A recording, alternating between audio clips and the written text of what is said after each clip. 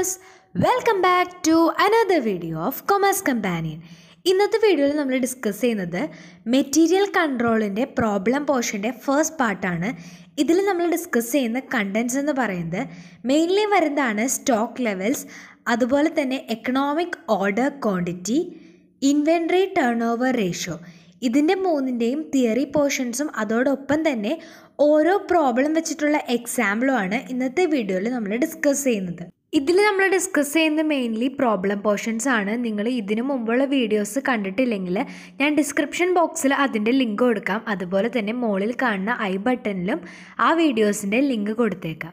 ആദ്യം തന്നെ നമ്മൾ ഡിസ്കസ് ചെയ്യുന്നതാണ് സ്റ്റോക്ക് ലെവൽ. സ്റ്റോക്ക് ലെവൽസ് എന്ന് പറയുന്നത് സ്റ്റോക്ക് എന്താണെന്നുള്ളത് നമ്മൾ ഓൾറെഡി പറഞ്ഞു കഴിഞ്ഞതാണ്. ഈ സ്റ്റോക്കിൻ്റെ ലെവൽ മെയിൻറ്റെയിൻ ചെയ്ത് കഴിഞ്ഞാൽ മാത്രമാണ് ഒരു ഓർഗനൈസേഷനിൽ ആ ഒരു ഫാക്ടറിയിൽ കറക്റ്റായിട്ട് പ്രൊഡക്ഷൻ കണ്ടക്ട് ചെയ്യാനായിട്ട് സാധിക്കുള്ളൂ. ആ മെറ്റീരിയൽസ് എത്രമാത്രം അവൈലബിൾ ആയിട്ടുണ്ട്, അതിൻ്റെ കറക്റ്റായിട്ട് നീഡ് ഉണ്ടെങ്കിൽ അത് എത്തിക്കേണ്ടതുള്ള ആവശ്യകത, അത് എപ്പോഴാണ് എത്തിക്കേണ്ടത്, ഇങ്ങനെയുള്ള കാര്യങ്ങളെല്ലാം അനലൈസ് ചെയ്യുന്നതിനെല്ലാം ഒരു സ്റ്റോക്ക് ലെവൽ ഡിറ്റർമൈൻ ചെയ്തുകൊണ്ട് സാധിക്കും. സോ മെയിൻലി ഉള്ള സ്റ്റോക്ക് ലെവൽസ് എന്തൊക്കെയാണെന്ന് നമുക്ക് നോക്കാം. Minimum level, maximum level, reorder level, danger level and average stock level. Minimum ലെവലാണ് നമ്മൾ ഫസ്റ്റ് ഡിസ്കസ് ചെയ്യേണ്ടത്.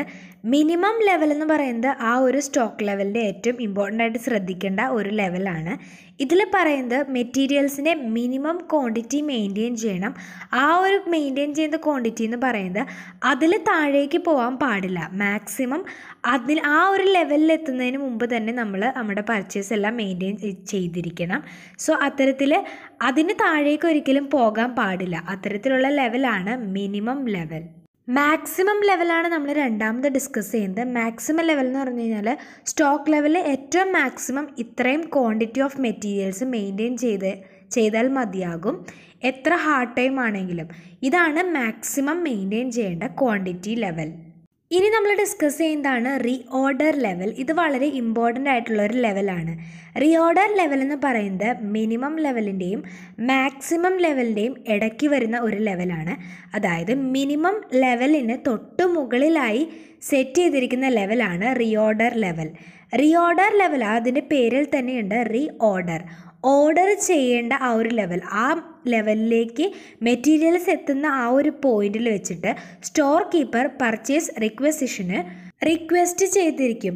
സോ ഇത് ഉള്ളതുകൊണ്ട് തന്നെ മെറ്റീരിയലിൻ്റെ അബ്നോർമൽ യൂസേജ് ഒരു പരിധിവരെ സേഫ് ഗാർഡ് ചെയ്യുന്നതിന് സാധിക്കുന്നു. നെക്സ്റ്റ് ഡിസ്കസ് ചെയ്യുന്ന ലെവലാണ് ഡേഞ്ചർ ലെവൽ. ഇത് മിനിമം ലെവലിന് തൊട്ട് താഴെയായി ഫിക്സ് ചെയ്യുന്ന ഒരു ലെവലാണ്. ഈ ഒരു ലെവലിലേക്ക് എത്തിക്കഴിയുമ്പോൾ എന്താ സംഭവിക്കുന്നത് വെച്ചാൽ നോർമൽ ഇഷ്യൂസ് എല്ലാം സ്റ്റോപ്പ് ചെയ്യും. അതായത് നമ്മുടെ പ്രൊഡക്ഷനെ അത് കാര്യമായി ബാധിക്കും ഈ ഒരു ലെവലിലേക്ക് നമ്മുടെ ആ ഒരു സ്റ്റോക്ക് ലെവൽ താഴുകയെന്നുണ്ടെങ്കിൽ. ലാസ്റ്റ് നമ്മൾ ഡിസ്കസ് ചെയ്യുന്ന ലെവലാണ് ആവറേജ് സ്റ്റോക്ക് ലെവൽ. ഇതെന്ന് പറയുന്നത് മിനിമം ലെവലിൻ്റെയും മാക്സിമം ലെവലിൻ്റെയും ആവറേജിനെയാണ് പറയുക. ചെയ്യാൻ പോകുന്നത് സ്റ്റോക്ക് ലെവലിൻ്റെ ക്വസ്റ്റ്യൻസ് ആണ്. ഈ ഒരു സ്റ്റോക്ക് ലെവലിൻ്റെ ക്വസ്റ്റ്യൻ എന്ന് പറയുമ്പോൾ നമുക്ക് അതിൻ്റെ ആൻസറിലേക്ക് ഡയറക്റ്റ് ആയിട്ട് പോകാം. ക്വസ്റ്റ്യൻ നമുക്ക് സൈഡിൽ തന്നിട്ടുണ്ട്. നമുക്ക് ആവശ്യമായിട്ടുള്ള കുറേ ഡീറ്റെയിൽസും ക്വസ്റ്റ്യനുണ്ട്. സോ നമ്മൾ ആദ്യം തന്നെ കണ്ടുപിടിക്കാൻ പോകുന്നത് 5 ലെവലുകളാണ്. സോ 5 ലെവലിൽ നമുക്ക് ഈ ഒരു അതിൻ്റെ ഇക്വേഷൻ്റെ കാര്യങ്ങൾ എടുത്തറിയാം.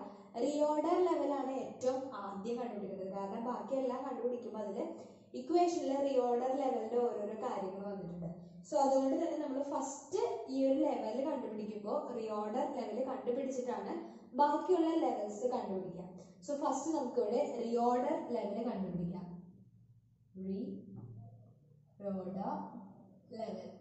സോ അതിൻ്റെ ഇക്വേഷൻ നമുക്കൊന്ന് ഓർക്കാം. അപ്പോൾ നമുക്ക് ചെയ്തു വരുമ്പോൾ എളുപ്പമുണ്ടാവും. മാക്സിമം ഫുൾ എഴുതുന്നില്ല, consumption into maximum reorder level. So ഇതാണ് ഇക്വേഷൻ എന്ന് പറയുന്നത്. നമുക്ക് ക്വസ്റ്റ്യനിൽ രണ്ടിൻ്റെ കണ്ടുപിടിക്കണം. രണ്ട് ഇതിൻ്റെ ഉണ്ട്, എയുടെ ഉണ്ട്, ബിയുടെ ഉണ്ട്. സോ നമുക്ക് ആദ്യം എയുടെ കാണാം, അത് കഴിഞ്ഞ് ബിയുടെ കാണാം. സോ എയുടെ മാക്സിമം കൺസംഷൻ ലെവൽ എത്രയെന്ന് നോക്കാം, അതായത് കൺസംഷൻ എത്രയെന്ന് നോക്കാം. അത് നമുക്ക് കൊടുത്തിട്ടുള്ളത് 75 ആണ് ക്വസ്റ്റ്യനിൽ നോക്കി കഴിയുമ്പോൾ. സോ അത് ഇൻറ്റു മാക്സിമം റീഓർഡർ ലെവൽ നോക്കാം, അതിൻ്റെ മാക്സിമം എത്രയാണ് കൊടുത്തിരിക്കുന്നത് നോക്കാം. റീഓർഡർ പീരീഡ് ആണ്. റീഓർഡർ പീരീഡിന്റെ മാക്സിമം റീഓർഡർ പീരീഡ് എത്രയാണ് കൊടുത്തിരിക്കുന്നത് നോക്കാം. ക്വസ്റ്റ്യൻ നോക്കിയുമ്പോൾ അത് 6 ആണ്. സോ അതിന്റെ ആൻസർ എന്ന് പറയുന്നത് 450 യൂണിറ്റ്സ് ആണ് റീഓർഡർ ലെവല് എയുടെ വരെ. ദെൻ ബിയുടെ വരുമ്പോൾ അതിന് മാക്സിമം കൺസംഷൻ ആയിട്ട് വരുന്നത് 75 തന്നെയാണ്. ഇൻറ്റു 6 ആണ്. ഇത് ഇവിടെ നമുക്ക് 6 ആയിരുന്നു മാക്സിമം റീഓർഡർ പീരീഡ്. ഇനി ബിയുടെ വരുമ്പോൾ റീഓർഡർ പീരീഡ് എന്ന് പറയുന്നത് 4 ആണ്. So the answer is 300 units. So ഇതിന്റെ രണ്ടിന്റെയും റീഓർഡർ ലെവൽസ് നമ്മൾ കണ്ടുപിടിച്ച് കഴിഞ്ഞു. സോ ഇനി നമ്മൾ ഒന്നാമത്തെ കഴിഞ്ഞു, രണ്ടാമത്തെയാണ് ചെയ്യുന്നത്. സോ നമ്മൾ ചെയ്യാൻ പോകുന്നത് മിനിമം ലെവലാണ്. സോ മിനിമം ലെവൽ കണ്ടുപിടിക്കാനായിട്ട് നമ്മുടെ ഇക്വേഷൻ നമുക്ക് എഴുതാം. ആദ്യം തന്നെ ഇക്വേഷൻ എന്ന് പറയുന്നത് റീഓർഡർ ലെവൽ. സോ അതാണ് ഞാൻ ആദ്യം പറഞ്ഞത്, റീഓർഡർ ലെവൽ കണ്ടുപിടിച്ചിട്ട് വേണം ബാക്കി ചെയ്യാൻ. സോ റീഓർഡർ ലെവൽ നമ്മൾ എഴുതിയിട്ടുണ്ട്. Reorder level minus normal consumption into normal reorder period. So question നമുക്കുണ്ട് നോർമൽ റീഓർഡർ പീരീഡ് തന്നിട്ടുണ്ട്, നോർമൽ കൺസംഷൻ നമുക്ക് തന്നിട്ടുണ്ട്. നോർമൽ കൺസംഷൻ എന്ന് ഉദ്ദേശിക്കുന്നത് ആവറേജ് കൺസംഷൻ ആണ്. ഇനി ഈ നോർമൽ റീഓർഡർ പീരീഡ് എന്ന് പറയുന്നത് ആവറേജ് റീഓർഡർ പീരീഡ് ആണ്. നമുക്ക് അങ്ങനെ ഒരു ആവറേജ് റീഓർഡർ പീരീഡ് തന്നിട്ടില്ലെങ്കിൽ നമ്മൾ എന്താ ചെയ്യാം, മിനിമം ആവറേജ് നമുക്ക് എഴുതാം അല്ലേ. നോർമൽ റീഓർഡർ പീരീഡ് എന്ന് പറഞ്ഞു കഴിഞ്ഞാല് minimum reorder period plus maximum reorder period divided by 2 ചെയ്യുമ്പോൾ കിട്ടുന്നതാണ്. സോ ഇവിടെ നമുക്ക് രണ്ടിന്റെയും റീഓർഡർ പീരീഡ് കണ്ടുപിടിക്കണം അല്ലേ. എയുടെയും കണ്ടുപിടിക്കണം, ബിയുടെയും. ഈ റീഓർഡർ നോർമൽ റീഓർഡർ പീരീഡ് ആണ് നമ്മൾ കണ്ടുപിടിക്കുന്നത്. നോർമൽ കൺസംഷൻ അല്ല, നോർമൽ റീഓർഡർ പീരീഡ് ആണ് നമ്മൾ കണ്ടുപിടിക്കുക. സോ നോർമൽ റീഓർഡർ പീരീഡ് എയുടെ വരുമ്പോൾ minimum level plus maximum reorder level divided by 2 ചെയ്യുമ്പോൾ നമുക്ക് കിട്ടുന്നത് 4 + 6 ഡിവൈഡഡ് ബൈ 2 കിട്ടുമ്പോൾ 5 വീക്സിലായതുകൊണ്ടാണ് നമ്മൾ വീക്സ് തന്നെ യൂണിറ്റ്സ് കൊടുക്കുന്നത്. ഇനി ബിയുടെ വരുമ്പോൾ 2 + 4 ഡിവൈഡഡ് ബൈ 2 ചെയ്യുമ്പോൾ നമുക്ക് കിട്ടുന്നത് 3 ആണ്. അതിനും വീക്സ് തന്നെയാണ്. സോ ഇതിന്റെ രണ്ടിന്റെ നോർമൽ റീഓർഡർ പീരീഡ് നമ്മൾ കണ്ടുപിടിച്ചിട്ടുണ്ട്. നോർമൽ കൺസംഷൻ എത്രയും നമുക്ക് അറിയുകയും ചെയ്യാം. സോ ഇതൊന്ന് മനസ്സിൽ വെക്കാം. എയുടെയും ബിയുടെയും വരുന്നത് 5ഉം 3ഉം ആണ് അല്ലേ. സോ നമുക്കിതൊന്ന് റബ്ബ് ചെയ്തിട്ട് ബാക്കി അതിന്റെ മിനിമം ലെവൽ എത്രയാണെന്നുള്ളത് കണ്ടുപിടിക്കാം. സോ മിനിമം ലെവൽ നമ്മൾ ആദ്യം കണ്ടുപിടിക്കുന്നത് എയുടെ ആണ്. എയുടെ കണ്ടുപിടിക്കുമ്പോൾ ആദ്യം തന്നെ നമുക്ക് ചെയ്യേണ്ടത് റീഓർഡർ ലെവലാണ് നോക്കേണ്ടത്. റീഓർഡർ ലെവൽ എത്രയാണ്, 450 ആണ്. ആദ്യത്തിന്റെ 450 ആണ് മൈനസ് നോർമൽ കൺസംഷൻ ക്വസ്റ്റ്യനിൽ അത് കൊടുത്തിട്ടുണ്ട്. സോ അത് വരുന്നത് 50 ആണ്. 50 ഇൻറ്റു നോർമൽ റീഓർഡർ ആദ്യത്തെ എത്രയായിരുന്നു, 5 ആയിരുന്നു. സോ നമ്മൾ ആദ്യം ഇത് ഇൻറ്റു ചെയ്യുക, 50 ഇൻറ്റു 5 ചെയ്യുക, അതിൽ നിന്ന് 450 മൈനസ് ചെയ്യുമ്പോൾ നമുക്ക് കിട്ടും 450 നിന്ന് മൈനസ് ചെയ്യുമ്പോൾ 200. സോ 200 യൂണിറ്റ്സ് ആണ് നമ്മുടെ മിനിമം ലെവൽ എയുടെ വരിക. അതുപോലെ തന്നെ ബിയുടെ വരുമ്പോൾ റീഓർഡർ ലെവൽ എത്രയാണ്, 300 ആണ്. സോ 300 മൈനസ് എത്രയാണ് വരിക, ഇപ്പൊ ഇവിടെ നമുക്ക് വന്നപ്പോൾ മിനിമം നോർമൽ കൺസംഷൻ നമുക്ക് നോക്കാം. മറ്റേതിന്റെ വന്നിരിക്കുന്നത് 50 തന്നെയാണ്. ഇൻറ്റു ഇവിടെ എത്രയാണ് വന്നിരിക്കുന്നത്, 3 ആണ് അതിന്റെ normal reorder period. So 50 into 3, അതിൽ നിന്ന് 300 ഇത് കുറയ്ക്കുക. സോ നമുക്ക് കിട്ടുന്ന ആൻസർ എന്ന് പറയുന്നത് 150 യൂണിറ്റ്സ് ആണ്. സോ നമുക്ക് മിനിമം ലെവലും കറക്റ്റ് ആയിട്ട് കിട്ടിയിട്ടുണ്ട്. സോ ഇനി നമുക്ക് ചെയ്യേണ്ടതെന്ന് പറയുന്നത് മൂന്നാമത്തതാണ്. മൂന്നാമത്തെ നമ്മൾ ചെയ്യാൻ പോകുന്നത് മാക്സിമം ലെവലാണ്. സോ മാക്സിമം ലെവൽ നമുക്ക് ചെയ്യാം. മാക്സിമം ലെവലാണ് ചെയ്യുന്നത്. സോ മാക്സിമം ലെവലിന്റെ ഇക്വേഷൻ ആണ് നമ്മൾ ആദ്യം എഴുതാൻ പോകുന്നത്.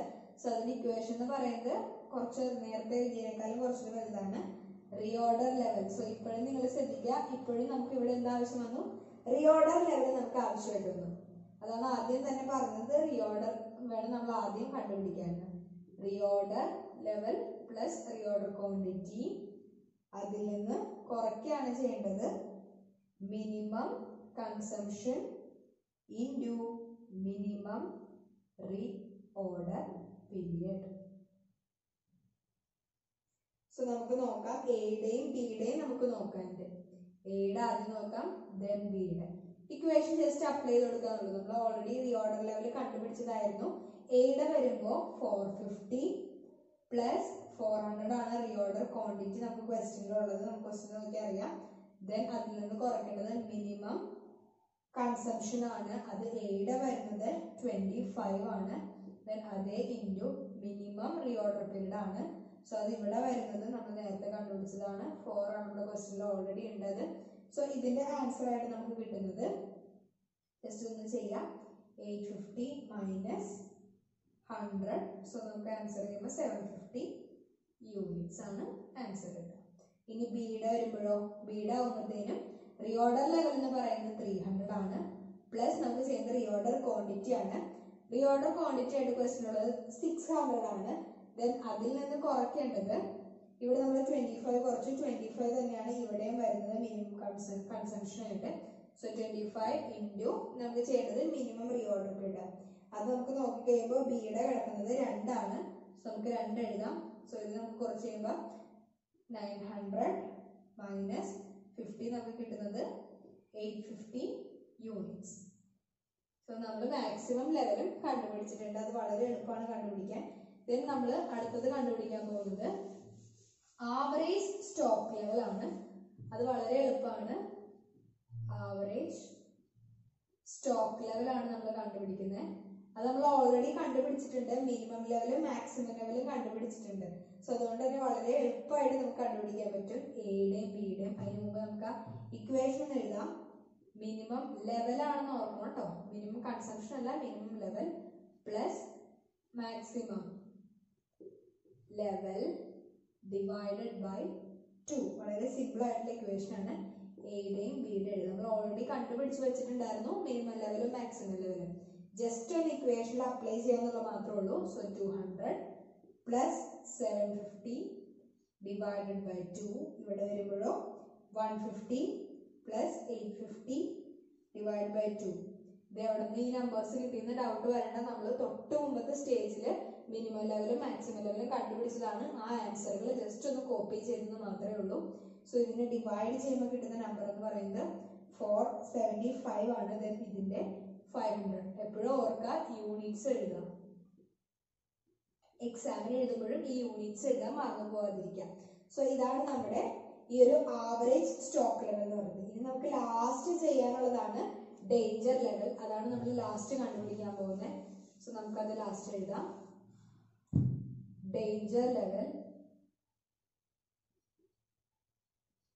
ഡേഞ്ചർ ലെവലിലേക്ക് വരുമ്പോൾ നമ്മുടെ ഇക്വേഷൻ എന്ന് പറയുന്നത് normal consumption into emergency delivery time. ഞാൻ ഫുൾ എഴുതുന്നില്ല. സോ ഇനി നമുക്ക് എയുടെയും ബിയുടെയും നോക്കാം.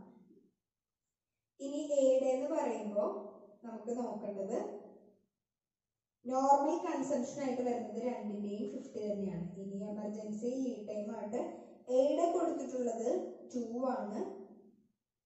ദെൻ ബിയുടെ വരുമ്പോൾ അത് 1 ആണ്. സോ യൂണിറ്റ്സ് നമുക്ക് നോക്കാം. ഇത് 100 യൂണിറ്റ്സ് ആണ് എയുടെ ഡേഞ്ചർ ലെവൽ എന്ന് പറയുന്നത്. ബിയുടെ വരുമ്പോൾ അത് 50 യൂണിറ്റ്സ് ആണ്. സോ ഇങ്ങനെയാണ് സ്റ്റോക്ക് ലെവൽ നമ്മൾ കാൽക്കുലേറ്റ് ചെയ്യുന്നത്. ഓരോന്നും ശ്രദ്ധിക്കാനുള്ളത് മാത്രമേ ഉള്ളൂ. നിങ്ങൾ ഇക്വേഷൻസ് വളരെ തറവായിട്ട് പഠിച്ചു കഴിഞ്ഞാൽ വളരെ എളുപ്പമായിട്ട് ഓരോ ലെവൽസും കറക്റ്റ്ലി കാൽക്കുലേറ്റ് ചെയ്യാം. ഫസ്റ്റ് കാൽക്കുലേറ്റ് ചെയ്യുമ്പോൾ റീഓർഡർ ലെവൽ കാൽക്കുലേറ്റ് ചെയ്തിട്ട് വേണം ബാക്കി ലെവൽസ് എല്ലാം കാൽക്കുലേറ്റ് ചെയ്യാനെന്ന് മാത്രം ഓർക്കുക. എക്കണോമിക് ഓർഡർ ക്വാണ്ടിറ്റി അഥവാ EOQ എന്താണെന്ന് നമുക്ക് നോക്കാം. EOQ എന്ന് പറയുന്നത് ഇൻവെൻട്രി കൺട്രോളിങ്ങിൻ്റെ ഇമ്പോർട്ടൻ്റ് ആയിട്ടുള്ള ഒരു ഫാക്ടറാണ്. അതിൻ്റെ മറ്റ് പേരുകളാണ് standard order quantity or reorder quantity. ഇതെന്ന് പറയുന്നത് മിനിമം കോസ്റ്റിൽ പർച്ചേസ് ചെയ്യാൻ പറ്റുന്ന ആ ഒരു ക്വാണ്ടിറ്റി, ഏറ്റവും കുറഞ്ഞ പ്രൈസിനകത്ത് പർച്ചേസ് ചെയ്യാൻ പറ്റുന്ന ക്വാണ്ടിറ്റി ഏതാണോ അതിനെയാണ് എക്കണോമിക് ഓർഡർ ക്വാണ്ടിറ്റി എന്ന് പറയുക. അതിൽ മെയിൻലി കോസ്റ്റ് എന്ന് പറയുമ്പോൾ മിനിമം കോസ്റ്റ് എന്ന് പറയുമ്പോൾ ഏതൊക്കെ കോസ്റ്റാണ് മിനിമം ആവേണ്ടതെന്ന് നോക്കാം. ക്യാരിയിങ് കോസ്റ്റും ഓർഡറിങ് കോസ്റ്റുമാണ് മിനിമമായി വരേണ്ടത്. ഇതിൻ്റെ ഇക്വേഷൻ നമ്മൾ നോക്കുമ്പോൾ √2AO ഡിവൈഡഡ് ബൈ C. ഇതിൽ A എന്ന് പറയുന്നത് annual consumption in units, then O എന്ന് പറയുന്നതാണ് ordering cost, then carrying cost എന്ന് പറയുന്നത് carrying cost of 1 unit per annum. Economic order quantity ആണ് നമ്മൾ കണ്ടുപിടിക്കുന്നത്. അതിന് വേണ്ടിയിട്ടുള്ള ഒരു ക്വസ്റ്റ്യൻ ആണ്. നമ്മൾ ഓൾറെഡി അത് എന്താണെന്നൊക്കെ ഡിസ്കസ് ചെയ്തിട്ടുണ്ട്. അതിന്റെ ഇക്വേഷൻ നമുക്കറിയാം. സോ ആ ഒരു കാര്യം വെച്ചിട്ട് എങ്ങനെയാണ് എക്കണോമിക് ഓർഡർ ക്വാണ്ടിറ്റി കാൽക്കുലേറ്റ് ചെയ്യുന്നതെന്നാണ് നമ്മൾ നോക്കുന്നത്. ക്വസ്റ്റ്യനിൽ നമുക്ക് കുറച്ച് ഇൻഫോർമേഷൻസ് തന്നിട്ടുണ്ട്. ആനുവൽ ഡിമാൻഡ് തന്നിട്ടുണ്ട്. 3500 യൂണിറ്റ്സ് ആണത്. കോസ്റ്റ് പെർ യൂണിറ്റ് എന്ന് പറയുന്നത് 3.60 ആണ്. പെർ യൂണിറ്റിന്റെ കോസ്റ്റ് ആണ്. അതുപോലെ തന്നെ ഓർഡറിംഗ് കോസ്റ്റും പെർ ഓർഡർ തന്നിട്ടുണ്ട്. ദെൻ സ്റ്റോറേജ് കോസ്റ്റും ഇൻട്രസ്റ്റ് റേറ്റും തന്നിട്ടുണ്ട്. ഇത്രയും കാര്യങ്ങളാണ് ക്വസ്റ്റ്യൻ നമുക്ക് തന്നിട്ടുള്ളത്. നമ്മൾ കണ്ടുപിടിക്കേണ്ടത് EOQ, number of orders in year, then frequency of order. So ഇത്രയും കാര്യങ്ങളാണ് നമുക്ക് കാൽക്കുലേറ്റ് ചെയ്യേണ്ടത്. ഫസ്റ്റ് തന്നെ EOQ ആണ് കാൽക്കുലേറ്റ് ചെയ്യേണ്ടത്. EOQന്റെ ഇക്വേഷൻ നമുക്ക് എഴുതാം. EOQ equal to root of 2AO divided by C. ഇതില് A എന്ന് പറയുന്നത് ആനുവൽ ഡിമാൻഡ് ആണ്. അത് നമുക്ക് കറക്റ്റ്ലി ക്വസ്റ്റ്യനിൽ തന്നിട്ടുണ്ട്. 3500 ആണെന്നുള്ളത് തന്നിട്ടുണ്ട്. ഇനി നമുക്ക് നോക്കേണ്ടത് ഓർഡറിംഗ് കോസ്റ്റ് ആണ്. ഓർഡറിംഗ് കോസ്റ്റ് നമുക്ക് ഡയറക്റ്റ് ആയിട്ട് തന്നിട്ടുണ്ട്. ഓർഡറിംഗ് കോസ്റ്റ് എന്ന് പറയുന്നത് ഓർഡർ പെർ ഓർഡർ തന്നെയാണ് തന്നിരിക്കുന്നത്, ₹5. ദെൻ നമുക്ക് കണ്ടുപിടിക്കേണ്ടതെന്ന് പറയുന്നത് C ആണ്, അതായത് ക്യാരിയിങ് കോസ്റ്റ്. ഇവിടെ ക്യാരിയിങ് കോസ്റ്റ് എന്ന് പറഞ്ഞ് സ്പെസിഫൈ ചെയ്ത് ഒന്നും തന്നെ തന്നിട്ടില്ല. നമുക്ക് സ്റ്റോറേജ് കോസ്റ്റ് എന്നും ഇൻട്രസ്റ്റ് റേറ്റ് എന്ന് പറഞ്ഞ് തന്നിട്ടുണ്ട്. നമുക്ക് ക്യാരിയിങ് കോസ്റ്റ് എന്ന് പറഞ്ഞാൽ എന്താണെന്നറിയാം. അത് സൂക്ഷിച്ചു വെക്കുന്നതിന് വേണ്ട ആ ഒരു ചിലവാകുന്ന എമൗണ്ട് ആണ്. സോ സ്റ്റോറേജ് കോസ്റ്റിന്റെയും ഇൻട്രസ്റ്റിന്റെയും രണ്ടിന്റെയും റേറ്റ് ആയിട്ട് പെർസെന്റേജ് തന്നിരിക്കുന്നത്. സോ നമുക്ക് ഈ രണ്ട് പെർസെന്റേജും കൂട്ടി 10 + 3 13% ആണ് ഇതിന് ടോട്ടൽ ആയിട്ട് നമുക്ക് എടുക്കാം. 13% നമ്മൾ കണ്ടുപിടിക്കേണ്ടത് ഈ ഒരു കോസ്റ്റ് പെർ യൂണിറ്റിന്റെ 13% കാണുമ്പോഴാണ് നമുക്ക് ക്യാരിയിങ് കോസ്റ്റ് കിട്ടുന്നത്. സോ നമുക്കിത് ഓരോന്നായിട്ട് എടുത്തെഴുതാം. ഇവിടെ A എന്ന് പറയുന്നത് 3500 ആണ്. ദെൻ O എന്ന് പറയുന്നത് ഓർഡറിംഗ് കോസ്റ്റ് എന്ന് പറയുന്നത് ₹5 ആണ്. ദെൻ ക്യാരിയിങ് കോസ്റ്റ് നമ്മൾ കണ്ടുപിടിക്കണം 3.60. അതിന്റെ 30%, അതായത് 3 + 10, അതാണ് 13%, അതായത് 13 ഡിവൈഡഡ് ബൈ 100. അപ്പൊ ഇതിന്റെ വാല്യൂ ആയിട്ട് നമുക്ക് കാൽക്കുലേറ്റ് ചെയ്യുമ്പോൾ കിട്ടുന്ന വാല്യൂ എന്ന് പറയുന്നത് 0.468 ആണ്. സോ നമുക്ക് ആവശ്യമുള്ള കാര്യങ്ങളെല്ലാം കിട്ടിയിട്ടുണ്ട്. ഇനി നമുക്കിത് ഈ ക്വസ്റ്റ്യനിൽ ഇതിലെ ഇക്വേഷനിലേക്ക് അപ്ലൈ ചെയ്ത് കഴിഞ്ഞാൽ EOQ നമുക്ക് കിട്ടും. സോ EOQ എന്ന് പറയുന്നത് √2 ഇൻറ്റു A എന്ന് പറയുന്നത് 3500 ആണ്, ഇൻറ്റു O എത്രയാണ് 5 ആണ്. Then divided by carrying cost നമുക്ക് കിട്ടിയിരിക്കുന്നത് 0.468. നമ്മൾ ആദ്യം ഇത് കണ്ടുപിടിക്കാം. ദെൻ അത് കഴിഞ്ഞിട്ട് ഇത് കാണുമ്പോൾ നമുക്ക് കിട്ടുന്നത്, ദെൻ അത് ലാസ്റ്റ് റൂട്ടും കാണാം. ചെയ്ത് കഴിയുമ്പോൾ നമുക്ക് കിട്ടുന്ന ആൻസർ എന്ന് പറയുന്നത് 273.47. സോ നമ്മളിത് എഴുതുമ്പോൾ ആലോചിക്കുക, ഓർഡർ ക്വാണ്ടിറ്റി ആണ്. സോ അതുകൊണ്ട് തന്നെ യൂണിറ്റ്സിലാണ് അതിന്റെ വാല്യൂ വരുന്നത്. സോ ഇതാണ് എക്കണോമിക് ഓർഡർ ക്വാണ്ടിറ്റി ഈ ഒരു ക്വസ്റ്റ്യൻ അനുസരിച്ച് കണ്ടുപിടിക്കുന്നത്. ദെൻ നെക്സ്റ്റ് നമ്മുടെ ക്വസ്റ്റ്യൻ എന്ന് പറയുന്നത് number of orders in year. ഒരു ഇയറിൽ എത്ര ഓർഡേഴ്സ് വരുന്നു, എത്ര നമ്പർ ഓഫ് ഓർഡേഴ്സ് വരുന്നു. സോ അതിന് നമുക്ക് ഈസി ആയിട്ട് തന്നെ കണ്ടുപിടിക്കാൻ പറ്റും. അതിനൊരു ഇക്വേഷൻ ഉണ്ട്. Annual consumption divided by EOQ. Annual consumption നമുക്കറിയാം 3500 ആണ് ക്വസ്റ്റ്യനിൽ തന്നിരിക്കുന്നത്. Then divided by EOQ എത്രയാണ് 273.47 യൂണിറ്റ്സ്. സോ അതിന്റെ ആൻസർ ആയിട്ട് വരാം 12.8 ഓർഡേഴ്സ്. സോ 12.8 ഓർഡേഴ്സ് എന്ന് പറയുമ്പോൾ ഒരു വർഷത്തില് 12.8, ഏകദേശം ഒരു 8 എന്ന് പറയുന്നത് നമുക്ക് റൗണ്ട് ചെയ്ത് അത് 13 ആക്കി എടുക്കാം. 12.8 ആയതുകൊണ്ട് നമുക്കത് റൗണ്ട് ചെയ്ത് 13 ആയിട്ട് എടുക്കാം. അപ്പൊ 13 ഓർഡർ ആണ് ഒരു ഇയറിൽ നമുക്ക് വരാം. ദെൻ നെക്സ്റ്റ് ചോദിച്ചിരിക്കുന്നത് ഫ്രീക്വൻസി ഓഫ് ഓർഡർ ആണ്. എത്ര കൂടുമ്പോഴാണ് ഫ്രീക്വൻസി വരുന്നത്, എത്ര ഡേയ്സ് കൂടുമ്പോഴാണ് നമുക്ക് ഓർഡർ ചെയ്യേണ്ടതായിട്ട് വരാം. സോ നമുക്കത് കാണുന്നതിന് വേണ്ടിയിട്ട് കാൽക്കുലേറ്റ് ചെയ്യാനായിട്ട് അതിന്റെ ഇക്വേഷൻ ഇങ്ങനെയാണ് വരാം. 365 divided by number of orders. എത്ര ഡേയ്സിലാണ് ഒരു ഇയറിൽ നമ്മൾ ഇത് നോക്കി. ഇനി ഇതുപോലെ തന്നെ നമ്മൾ നോക്കുന്നത് ഈ ഓർഡേഴ്സ് എത്ര ഫ്രീക്വൻസി, എത്ര ഡേയ്സ് കൂടുമ്പോഴാണെന്നാണ് നമ്മൾ നോക്കുന്നത്. സോ നമുക്ക് നമ്പർ ഓഫ് ഓർഡേഴ്സ് ആണ് ഇക്വേഷൻ വരിക. Then അതിന്റെ ആൻസർ എന്ന് പറയുന്നത് 365 divide by number of order എത്രയാണ് 12.8 നമുക്ക് 13 ആയിട്ട് എടുക്കാം. സോ അതിന്റെ ആൻസർ വരുന്നത് 28 ആണ്. സോ നമ്മൾ ഡേയ്സ് ആണ് 365 എന്ന് പറയുന്നത് എന്താണ് ഡേ ആണ് നമ്മൾ കണ്ടുപിടിക്കുന്നത്. So 28 days. സോ ഇതാണ് മൂന്നെണ്ണത്തിന്റെ ആൻസർ. ആദ്യത്തെ EOQ നമ്മൾ കണ്ടുപിടിച്ചു, നമ്പർ ഓഫ് ഓർഡേഴ്സ് നമ്മൾ കണ്ടുപിടിച്ചു, ദെൻ ഫ്രീക്വൻസി ഓഫ് ഓർഡേഴ്സ്. മൂന്ന് കാര്യങ്ങൾ നമ്മൾ ഈ ഒരു ക്വസ്റ്റ്യനിൽ കണ്ടുപിടിച്ചിട്ടുണ്ട്. നെക്സ്റ്റ് നമ്മൾ പറയുന്നതാണ് inventory turn over ratio. Inventory turn over ratio എന്ന് പറയുന്നത് മെറ്റീരിയൽസിൻ്റെ മേലിൽ കൺട്രോൾ എക്സസൈസ് ചെയ്യുന്ന ഒരു മെത്തേഡാണ്. ഇതൊരു റേഷ്യോ ആണ്. ഇതിൽ നമ്മൾ യൂസ് ചെയ്യുന്നത് പറഞ്ഞു കഴിഞ്ഞാൽ എത്ര മെറ്റീരിയൽസ് ആ ഒരു പീരീഡിൽ കൺസ്യൂം ചെയ്തിട്ടുണ്ട്, അതുപോലെ തന്നെ അതിൻ്റെ ആവറേജ് സ്റ്റോക്ക് എത്രയാണ് ആ ഒരു പീരീഡിൽ. സോ ഇതിനെ രണ്ടിനെയും ബേസ് ചെയ്തിട്ട് വരുന്ന ഒരു റേഷ്യോ ആണ് ഇൻവെൻട്രി ടേൺ ഓവർ റേഷ്യോ. ഇതിൻ്റെ ഇക്വേഷൻ നമ്മൾ നോക്കുമ്പോൾ അത് വരുന്നതാണ് cost of material consumed divided by cost of average stock. ഇതിൽ cost of material consumed കണ്ടുപിടിക്കുന്നതിനുള്ള ഇക്വേഷനാണ് opening stock of material plus purchases minus closing stock of material. Then average stock കണ്ടുപിടിക്കണമെങ്കിൽ opening stock plus closing stock divided by 2. ഇനി inventory turn over in ഡേയ്സിലാണ് calculate ചെയ്യണമെങ്കിൽ നോക്കാം. Days during the period divided by inventory turn over ratio. ഇനി നമ്മൾ ചെയ്യാൻ പോകുന്ന question എന്ന് പറയുന്നത് inventory turn over റേഷ്യോയുടെ ഒരു ക്വസ്റ്റ്യൻ ആണ്. സോ അതിന് നമ്മൾ നോക്കുമ്പോൾ ക്വസ്റ്റ്യനില് മെറ്റീരിയൽ എ മെറ്റീരിയൽ ബി എന്ന് പറഞ്ഞാൽ അതിന്റെ കുറച്ച് രണ്ടിന്റെയും ഡീറ്റെയിൽസ് തന്നിട്ടുണ്ട്. സോ ഇതിന്റെ രണ്ടിന്റെയും ഈ ഒരു inventory turn over ratio calculate ചെയ്യുക എന്നുള്ളതാണ് നമ്മൾ ചെയ്യേണ്ടത്. സോ അതിൽ നിന്ന് ഏത് മെറ്റീരിയൽ ആണ്, രണ്ട് മെറ്റീരിയൽ ഉണ്ട്, മെറ്റീരിയൽ എയും ഉണ്ട് മെറ്റീരിയൽ ബിയും ഉണ്ട്. ഇതിൽ ഏതാണ് ഫാസ്റ്റ് മൂവിംഗ് കൂടി കണ്ടുപിടിക്കണം. സോ അതാണ് നമ്മുടെ ക്വസ്റ്റ്യൻ എന്ന് പറയാം. ആദ്യം തന്നെ നമുക്ക് ആ ഇൻവെന്ററി ടേൺ ഓവർ റേഷ്യോയുടെ ആ ഒരു ഇക്വേഷൻ ഒന്ന് ജസ്റ്റ് എഴുതി വെക്കാം. Cost of material consumed divided by cost of average stock.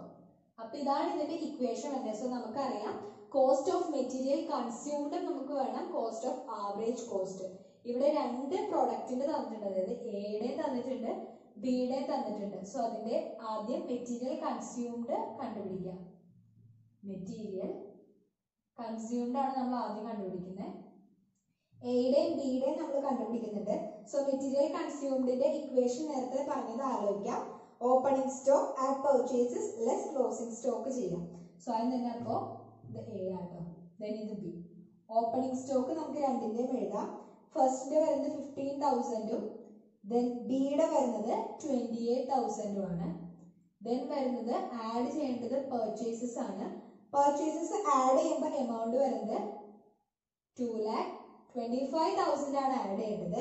2,25,000 ഇവിടെ ആഡ് ചെയ്യേണ്ടത് 1,35,000 ആണ്. സോ ഇത് ആഡ് ചെയ്യുമ്പോൾ നമുക്ക് കിട്ടുന്നതാണ് അടുത്തത് എഴുതേണ്ടത്. സോ ഇവിടെ വരുമ്പോൾ 2,40,000, ദെൻ ബിയുടെ വരുമ്പോൾ 1,63,000.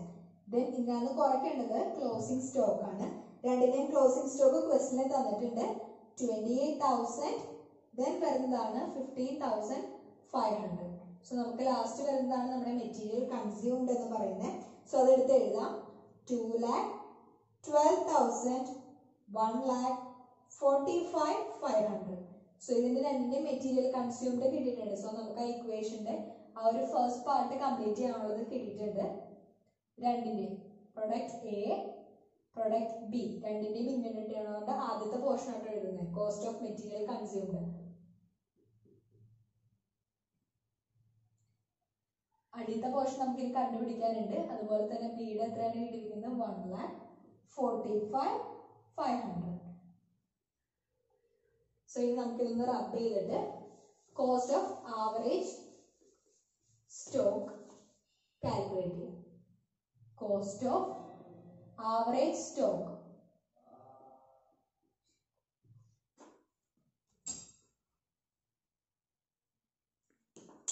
ഇത് നമ്മൾ എഴുതുന്ന സമയത്ത് നമുക്കറിയാം അതിന്റെ രണ്ടിന്റെയും എങ്ങനെയാണ് എഴുതേണ്ടതെന്നുള്ളത്.